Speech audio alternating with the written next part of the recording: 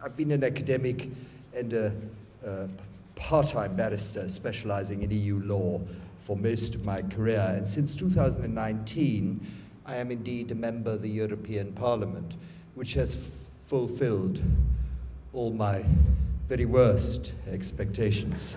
Right?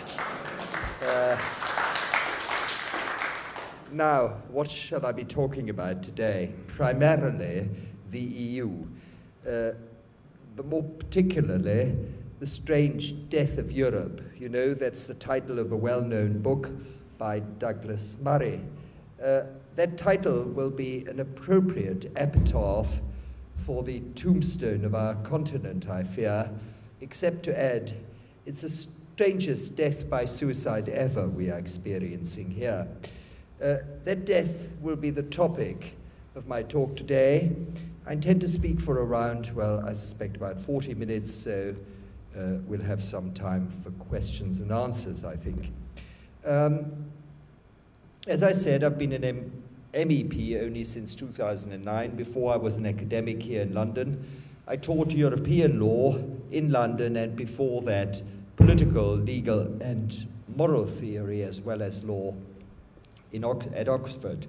My original intention when I accepted Andrew's invitation to address you today was to talk about Brexit. Now, Brexit was an astonishing event.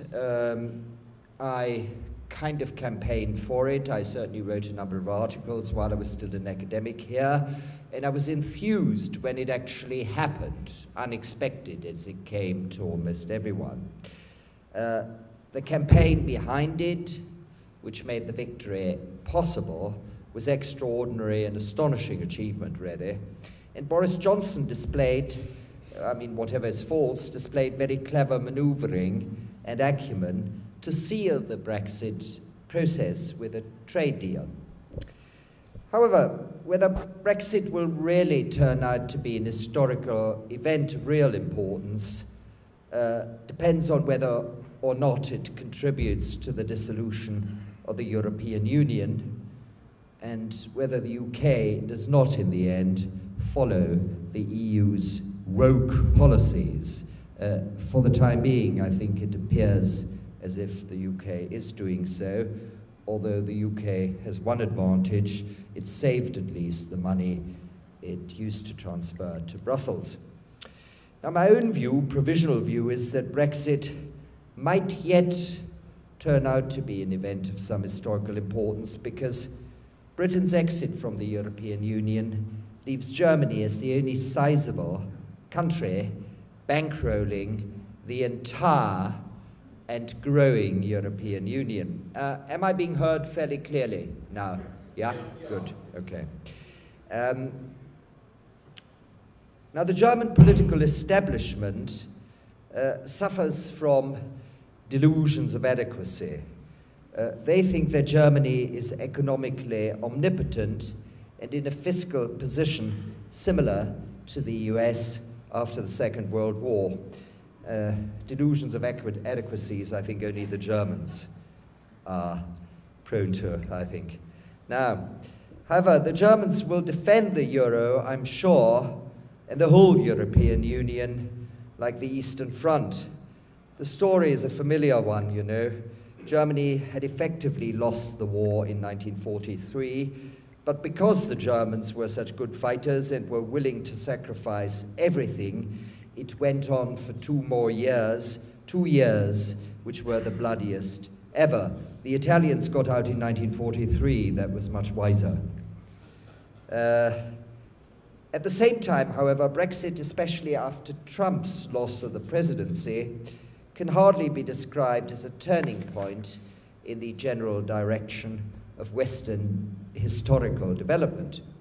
Broadly speaking, apart from Britain's exit from the EU, Britain continues to move in unison with the EU, and that means forward in the wrong direction, although less fast than Europe and with some variations. From here on, I shall primarily speak about the EU, but Britain, you will see as I go along, is no exception to many of these lamentable trends. First, migration. The EU Commission is currently proposing a new EU migration pact which will transpose key elements of the Global Compact for Migration of 2018 into EU law. The Global Compact for Migration, I suspect the British government will have signed it too, is a theoretically non-binding international agreement which effectively postulates everyone's right to migrate. It blurs the distinction between legal and illegal migration. It only talks about irregular migration, and it intimates that climate change being a sufficient asylum ground, right? So it's a catastrophic document. The AfD in Germany, that was before I became an active politician, but I was somewhat involved in it on the margins. The AfD in the Bundestag in the second half of 2018, led by Gottfried Curio and Martin Hebner, who's now sadly deceased, two MPs,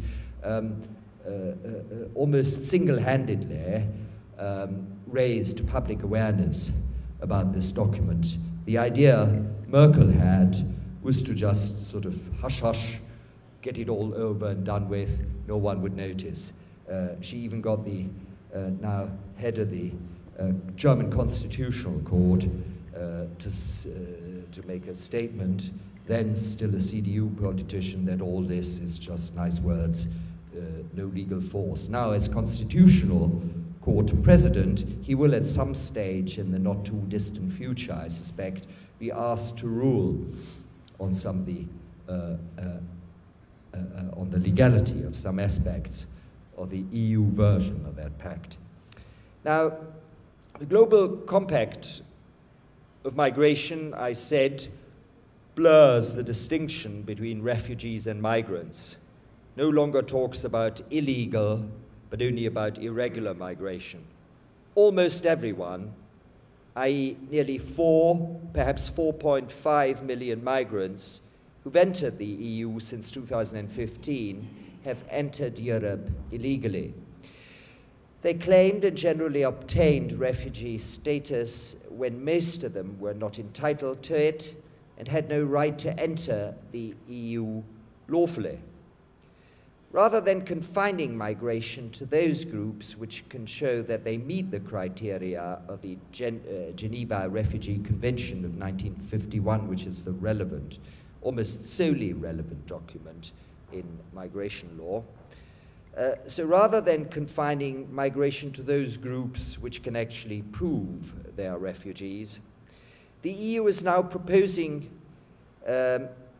expedited asylum procedures, safe pathways into Europe, especially from the Middle East and Africa, and an extension of the concept of family reunification from children and parents to siblings, half-siblings, and uncles and aunts.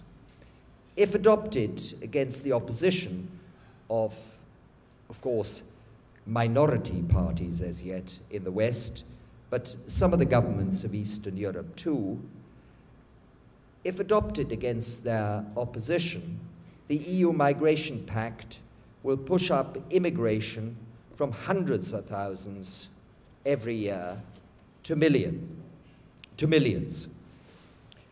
The EU is planning to attract most future migrants, and I'm not joking, from Africa. With this objective, the EU Commission President,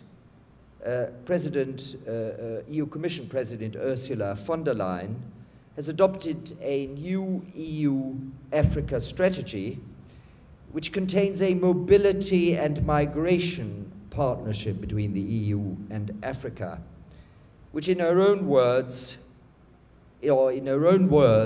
she said, Africa will from now on be the EU's preferred partner in most policy fields.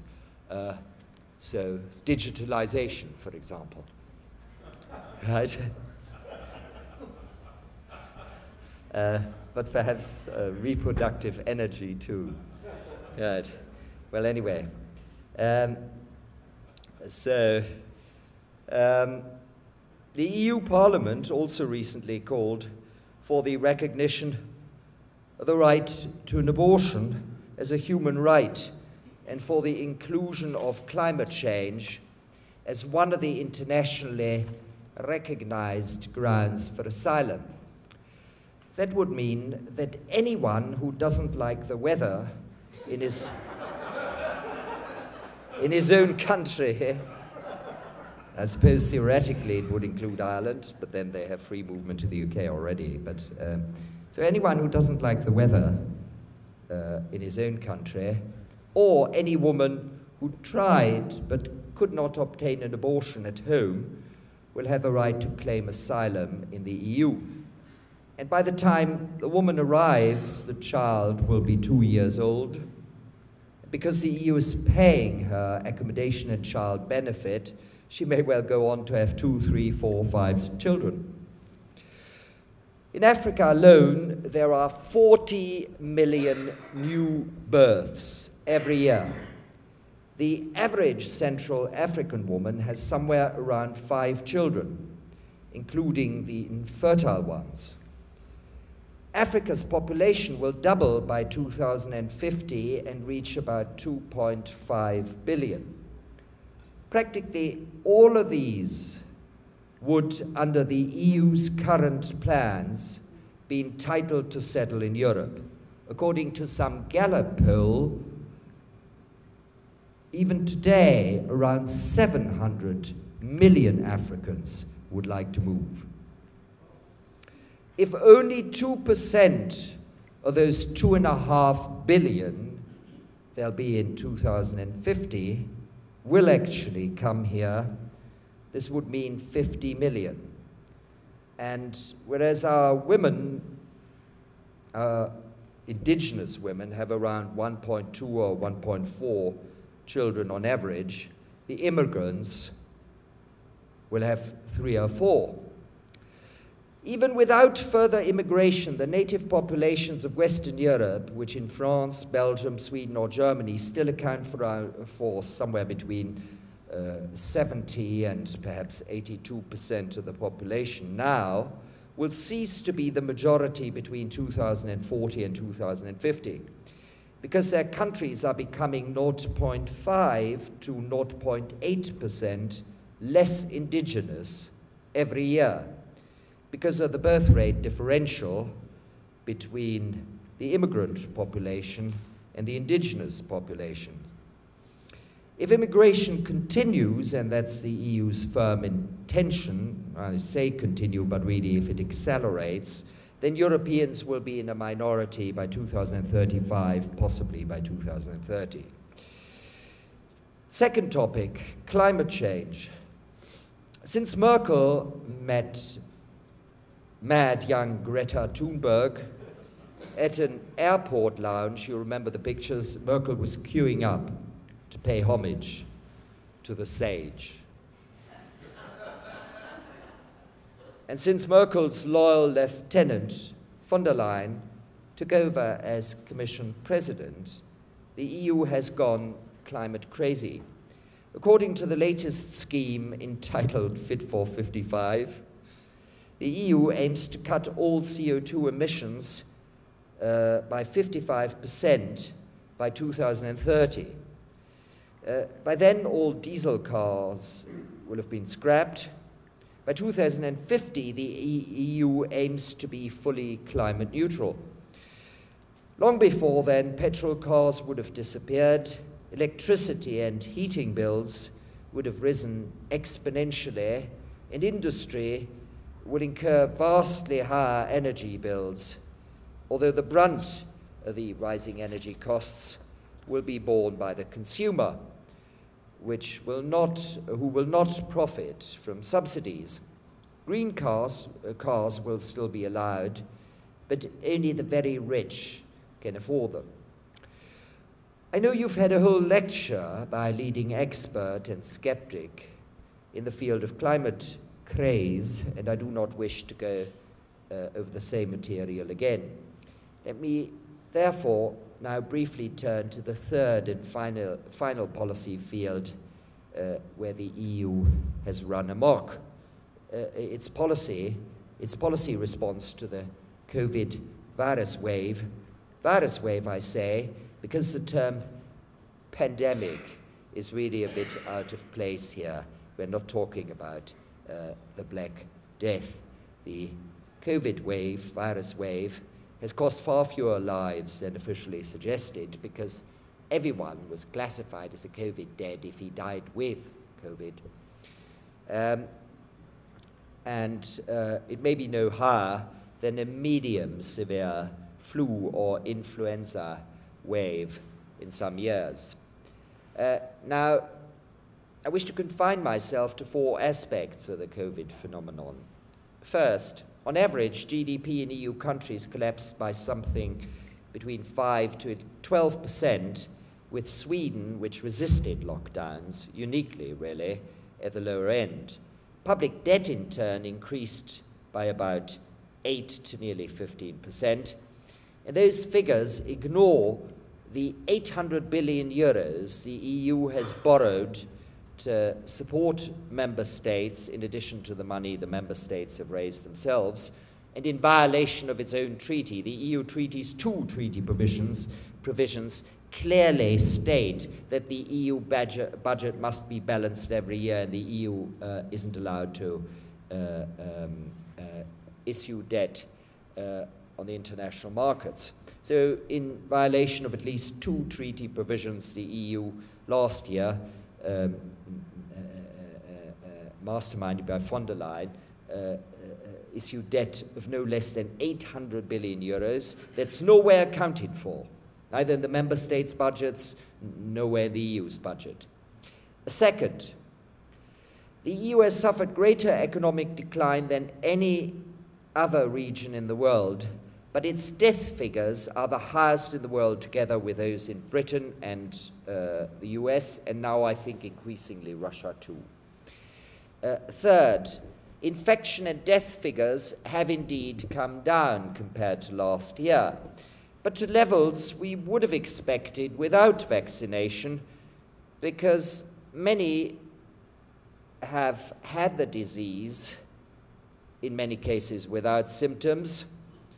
Many of those most at risk have by now died, sometimes because of the treatments administered to them. We also know the vaccines offer only limited protection, sometimes have serious side effects, and their long-term risks are unknown. So rates have come down, infection and death rates, but they are now roughly what we would expect as societies reach herd immunity. They say it's due to vaccination. At best, it now seems the vaccine is having a fairly neutral effect, right? That's where we are. I mean, I'm not entirely certain, but the evidence that it's doing wonders is very slim and flimsical indeed. Third, following COVID, the EU has adopted some of the most repressive measures ever seen in Western states, including wartime. Lockdowns, curfews, a suspension of freedoms of assembly and of speech, massive censorship and deplatforming, and a de facto mandatory vaccination campaign. The unvaccinated have lost many freedoms which they can only assert for 3 days when they get tested. I do that every day, every week in the European Parliament. I have to have 2 damn tests now, because, I mean, getting into Britain is actually the easiest thing at all. If I take the Eurostar, I don't have to produce a test any longer, but soon we'll have to produce a test just to get into the European Parliament. The French take it very seriously, and in Italy, of course, you now have to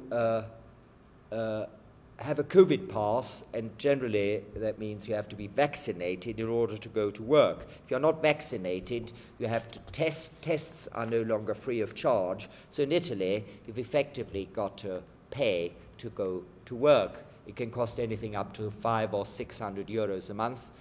if you do the test every 2 or 3 days, as is required. There are demonstrations now against it.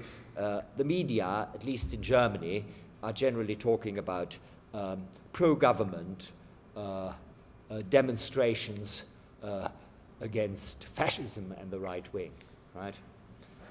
Yes. I mean, yeah, hundreds of thousands allegedly, according to the German media. Now, all this is madness, but though this be madness, there's method in its complete economic nonsense. First, I'm now revisiting the 3 issues I dealt with, and I'm in a sense briefly trying to assess what sense, if any, the EU's approach in these fields makes. First, migration. We are told we need more workers, but most migrants which have come to Germany since 2015, or even before, don't work. The demographer and financial economist Bernd Raffelhüschen, I think he teaches in Freiburg, calculated that the 2 million migrants which entered Germany between 2015 and 2018 will cost the German taxpayer the colossal sum of at least 900 billion, or nearly 1 trillion euros over their lifetime. That means 20 billion every year. Since then, Germany has had about another 1 million migrants and newborns of migrants, which may cost more because they have a higher life expectancy than the 40 years which Raffelhüschen assumed would be the remaining life on average of the migrants that entered between 2015 and 18. Moreover, Raffelhüschen's figures are now generally assumed to be far too low, and 40 billion per year for 2 million migrants is probably far more realistic.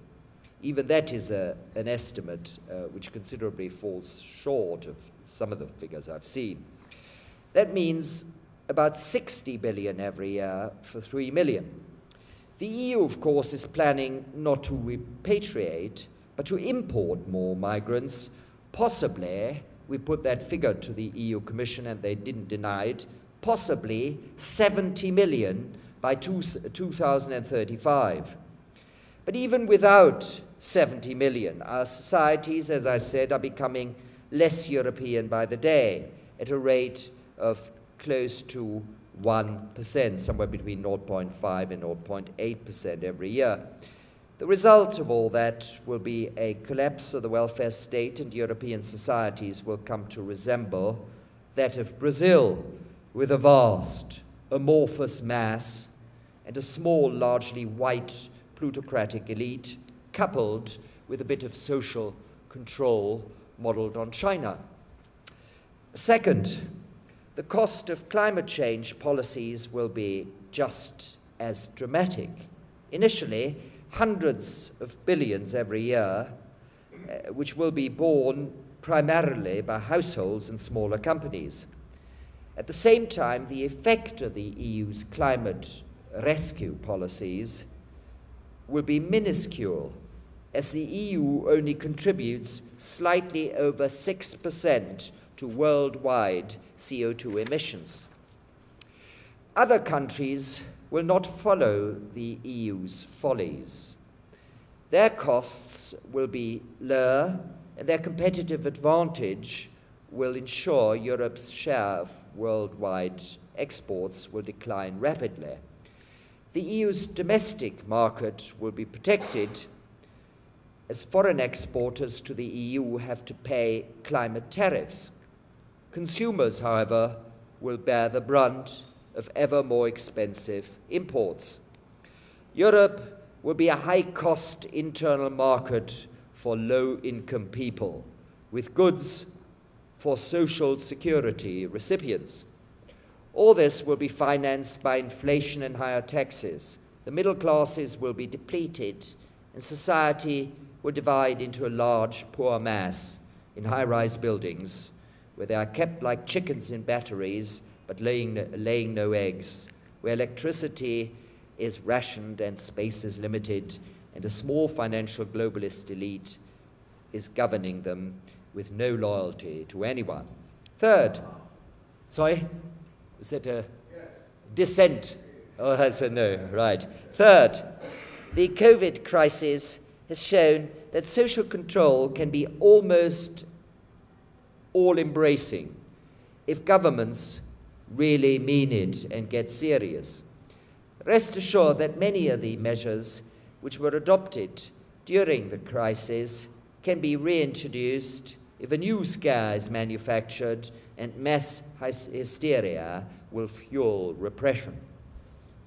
The World Economic Forum has provided us with a glimpse of the world it envisages in a video by the Danish eco-warrior Ida Auken. It's still available on the internet, although the WEF has taken it off, because after it was shown on their website for a few days, there was such outrage that they took it off. Nonetheless, they've never distanced themselves from the video, and they're still producing lots of material which essentially says the same thing. It's slightly better packaged now. But if you Google a bit, the world by 2030, and then Ida Auken, A-U-K-E-N, and World Economic Forum, you'll come across it. The only copy I've still been able to locate is one by the, is somewhere on Facebook.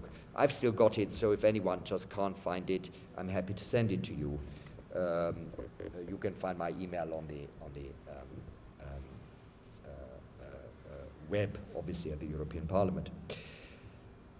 Now, the World Economic Forum video makes 8 predictions which can be narrowed down to the following. First, most people will own nothing. Goods are either provided free of charge or are borrowed from the state or big corporations, and everyone will be happy. It's true. I mean, that's what they say. The world will be governed by a small number of large states and organizations like the EU. How reassuring. Third, meat consumption will become a luxury. Its price will be fixed globally at extremely high levels. Fourth, Western values like democratic self-government and the rule of law will be tested to the limit. I mean, I'm trying to keep to their sort of wording as far as possible. Fifth, there will be massive and historically unprecedented movements of people into Europe and the US. I'm sparing you the sixth point, namely that worms and insects will be our main source of proteins. Right? No, I mean, my nephew, who's about 13 in German school, he's already being taught about this, that really they're extremely healthy, those two things. Now, admittedly, that's a German school.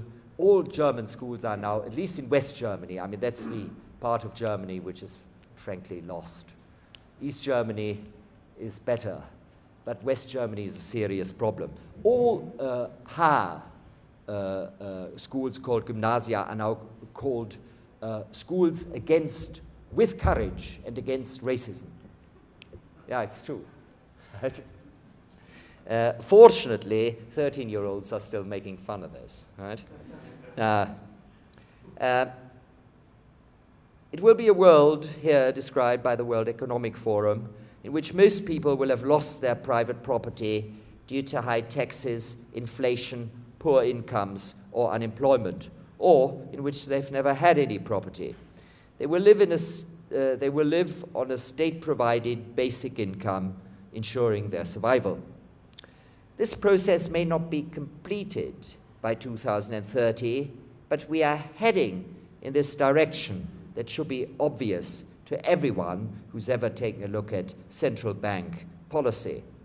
Welcome to the brave new world full of epsilons, which will be Brazil plus a bit of China, but without the weather, or maybe with the weather, because the effect of the EU's policy on the climate will be nil. You may think this is all very fanciful, But who in this room would have thought in, say, February 2020 that we would see months-long lockdowns of the economy, curfews, travel bans, 90% reductions in air travel, and six-fold increases in energy prices in the spot markets. All these within less than 2 years. If we are not seeing widespread civil disobedience soon, our freedoms risk being lost forever, very soon, and so will be almost anything that makes life worth living. There's more to life than mere existence, yet our governments think otherwise. They want us to graze like cattle, chewing over their medicine forever and ever. I say we, because while the UK government might not seem quite as mad as the EU, it's heading, as I said before, firmly in the same direction. Thank you for your attention, and then hopefully